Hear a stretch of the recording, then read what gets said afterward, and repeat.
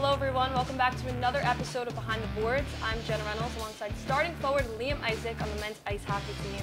Liam, this is your first season as a Pioneer, but not your first time playing on the Martyri ice. Last season you stepped on the ice as a Boston College Eagle. How's the transition from being a competitor to a Pioneer been so far?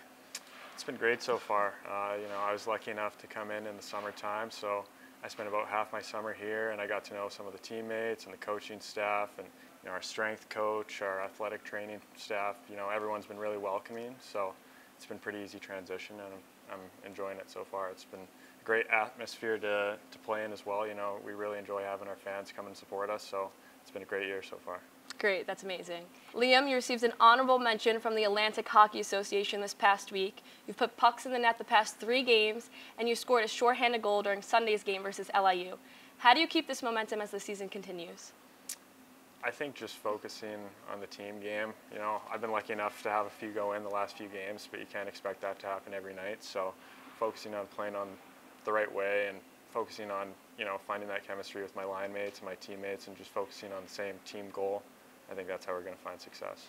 Awesome. 2-game series this weekend versus Canisius. How important is it to keep stacking goals and points? Very important. These points all matter. It might be earlier in the season, but when we get down to the end of the wire, every game matters. So we're going to have to find a way to try and get 6 points if we can this weekend and put our best foot forward on Friday.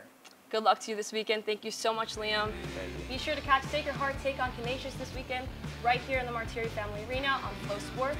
I'm Jenna Reynolds. Thank you for watching Behind the Boards.